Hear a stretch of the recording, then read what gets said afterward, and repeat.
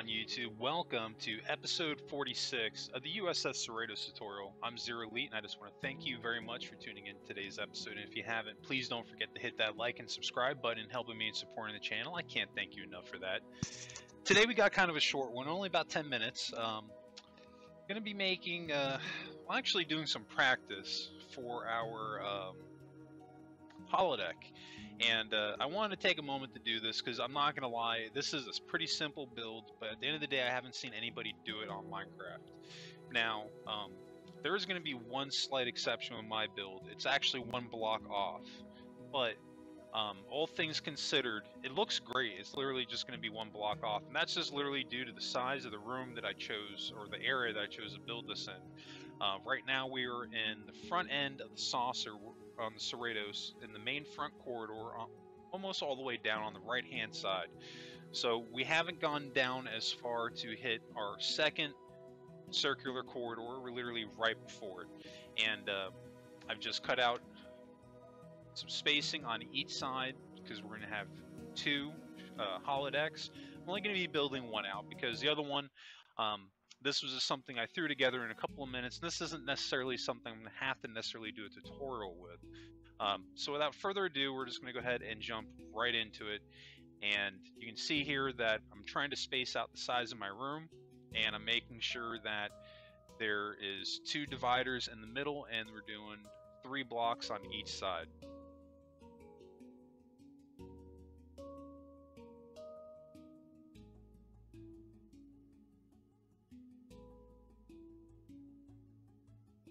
And now we're just going to build out a grid here, and we're just going to be swapping out between the black concrete and the yellow concrete. Now, there's a wrong way to do this, because I'm not going to lie, I did my first attempt that I had built off camera to test this out. I had actually made a mistake on this when I was building it, and long story short, I basically built it in a checkered pattern. Whereas the actual holodeck should be on a grid pattern. And some people might be saying, oh, there's no difference between checkered pattern and a grid.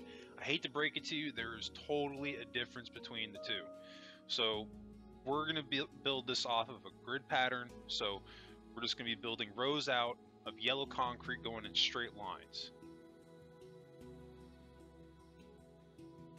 Now, while this is not going to be perfect to how the holodecks look like on the Enterprise D, I think this is probably going to be about as close as you can more than likely get it, unless you make the room really big, so this way these lines look smaller. But all things considered, I don't think this is a bad design, and I wanted to do it enough to make a tutorial on it. We've got a couple of things left to do on the CERRITOS before we wrap this thing up. I've actually had a ton of people commenting and checking out my latest video, the teaser for the Enterprise D. I just want to thank everybody very much, everyone that tuned into that video, all the positive feedback. Just want to thank you all very much for that. But I do want to throw a disclaimer out with that. That is not the finished Enterprise D. And there's not actually a ton of detail on that ship yet. You guys really won't understand why until we actually get in the tutorial for it. But this thing's the Enterprise D is going to be a monster. I mean, you could literally fit the CERRITOS inside the saucer section. That's how big this thing is. And I basically have spent a week rendering this thing, and that's not getting on Minecraft every day, putting it, you know, from the time I wake up to the time I go to bed. No, but there's still several hours that I've put into it upon hours, and it was a pretty challenging build to do in itself. I think it's going to be a lot of fun when I get into that, because I've kind of spoiled you guys a little bit with my Disco Enterprise, and even a little bit with the CERRITOS, but maybe not so much with the CERRITOS, but specifically like on my Enterprise, because you guys got the best of both worlds with that. You didn't have to basically go through the mistakes that I went through to get there, because I had experience of building, you know, 4 other Constitution classes in the past. The CERRITOS was a little bit different, but there were some areas there that were similar enough where I had that experience. Enterprise D is a completely different animal. The angle of the saucer and the neck were specifically two areas that took the most time to render on that ship. And I mean, what else can I say? I'm really looking forward to getting that out, but I'm not going to be starting the Enterprise D until the outside has been completed. So this way I have enough material to go off of so I can start building out the interior and I don't catch up with myself. Um, but you know, I was working on it pretty much. I had a 2 week period where I was going to have a lot more time on my hands, and I kind of made the decision like, okay, there's a couple of things I want to get done in this period of time, and some of the things on that list was finishing the CERRITOS and starting the Enterprise D.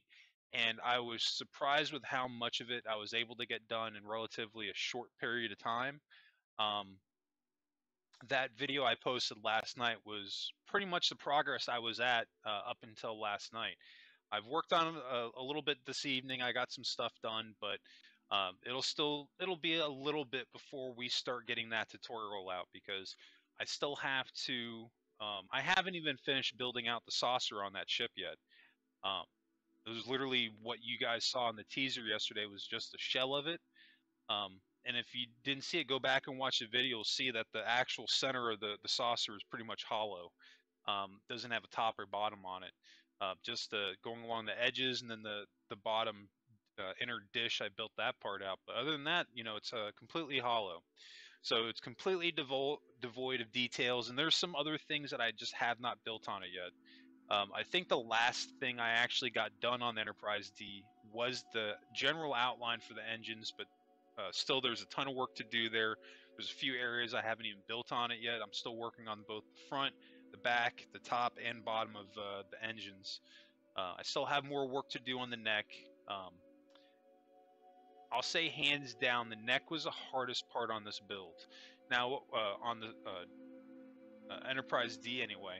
But what was cool is that there was a little bit from the mock tutorial of the Enterprise D that I was able to bring over. And when we start that tutorial, you guys will see what I mean for those of you that watched the mock tutorial for the Enterprise D. But even where it's at today, it looks the neck looks a lot cleaner than where it was last night because I did a little bit more work after I posted that video last night, and then like I said, I got a little bit more done this evening tonight, and I finally hit more of a break on. I was able to do more of what I wanted because basically what was happening was that, and you can see it when you watch the video, is that there are two different pieces that I used to build the neck, and it was really a question of getting those two pieces to merge together and blend them in together. And the reason I did it that way is because originally I started off with the top piece, but I wasn't able to get it curved down the way that it was necessary, so I was forced to build a bottom piece for the remainder of the front portion of the neck.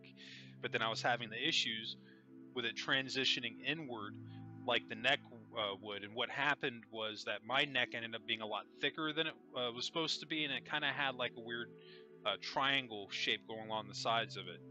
I got about like 90% of that fixed. I'm going to wait to post another video of the Enterprise D. You guys probably won't see anything else on it unless we happen to pass by it when we're building the CERRITOS. But I plan, you know, at this point that the next time you see anything on the Enterprise D is when that tutorial is going to be coming out. But I wanted to get that out regardless, just so, because I've had a ton of people ask me for that build. That is my #1 request that I've had on YouTube is the Enterprise D. And I can see why. It is a hard ship to build. Anybody that will tell you otherwise, with all due respect, they're full of it. That is not an easy ship to build by any means. I think any skilled builder will have a tough time building that ship out perfect. And I won't say that mine's perfect, but by the time it's done, it's going to be pretty close. So definitely stick around for that. We're kind of winding down here on the CERRITOS. I kind of been talking about other things over this episode, but what we're doing right now is pretty self-explanatory. You know, we're literally just building a grid pattern. I wanted to get this out because I think that I'm honestly surprised that nobody's done this on Minecraft, and I don't understand why, because it looks just like, or as close as you can make it to looking like the holodeck on the Enterprise D, which I feel that the CERRITOS more than likely the holodeck would look the same on that ship. But you know, this was a very simple pattern. I'm pretty happy with it. Hope everybody likes this as well. If you did enjoy this, even being as simple as it was, let me know in the comments section. But there's going to be some other cool things that come on the CERRITOS. Touching back on that, we still have to build out the actual conference room where the officers are going to go to have their meetings and whatnot, and then we also need the captain's ready room. I'm going to be building that as well. I don't know how much else I'm going to be building live on the CERRITOS. My reasoning for that is because I haven't had a ton of people ask me for stuff. So I don't want to necessarily overstay the welcome on the CERRITOS, but at the same time I do want to get content out. So basically what I'm saying is that there's anything that you would like to see me do on the CERRITOS that I have not done yet. That could be, you could even say, hey, I want to see the captain's ready room, or hey, I want to see the conference room. And if I said that, hey, let me know, because then I know that, hey, I need to make a tutorial on that. If you want to see like 10 forward, I don't think it wasn't called 10 forward on the CERRITOS, that was Enterprise D, but it's basically the bar where they go to hang out. If you want to see that room, let me know in the comments section. Any room that you want to see on the CERRITOS, now's the time to ask me while I'm working on it, because as we wind down more of my attention is going to be going over the Enterprise D. So definitely keep that in mind. But I think that's going to wrap us up today. Just kind of a short one, in and out. I definitely want to get some videos out today. We had the teaser for the Enterprise D drop yesterday, which was cool, and throughout the rest of this week we'll be getting out the episodes on I know for certain the conference room, and then the captain's ready room, and maybe I might even do a couple of crew quarters or mess hall. But I've already done those on the Disco Enterprise, so if that's not something you want to see and there's something else, let me know. Anyway, that's going to wrap it up for me. I just want to thank you all again for tuning in today's episode. If you did enjoy this content, if you can help me out and hit that like and subscribe button, helping me in supporting the channel, I definitely appreciate that. And speaking of new subscribers, don't forget to hit your notifications on so you always get notified when those new videos drop. And you can always actually catch my new YouTube videos dropping Mondays for Starship Evo and Tuesdays through Fridays for Minecraft. And those videos on YouTube drop at 10 a.m. Eastern. Anyway, that's going to wrap it up for me. I just want to thank you all again. I hope everybody has a happy and safe week, and I'll catch you on the next episode.